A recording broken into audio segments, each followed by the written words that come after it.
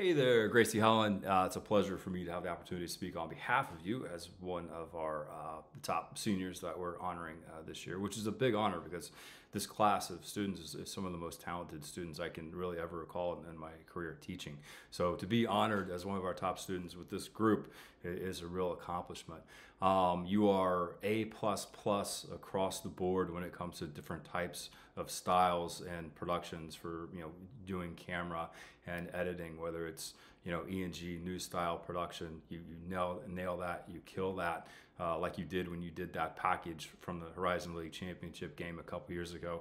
Under all kinds of pressure with the commissioner standing behind you, trying to kick you out, wanting to kick you out, and your professor in front of you, hoping you get it done before she kicks you out. But that was a tremendous accomplishment that you were able to completely nail that and do that perfectly.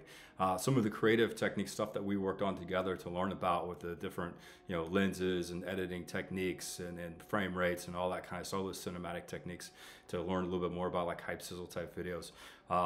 You were brilliant at that, and you taught me a lot in that particular journey. And then of course where I've spent most of the time with you has been on our live sports productions, our ESPN productions, our Bally Sports Ohio productions. You've done that handheld camera, one of the most challenging cameras, and set up our pregame show stuff just flawlessly. Made my life as a director really easy. I'll never forget the first game you did, triple overtime, handheld. You never complained about your shoulder getting sore. You gave me great shots all the way through. You know the game, you always do that. And of course, when you got ran over by two 6'8" guys in the UC game, that totally took you out. You jumped up with a big smile on your face like you were taking the charge and you got the foul. So you're always going to be one of my favorite students. I think everything you've accomplished, you've done such a great job, and I wish you the best of luck in your next step in life.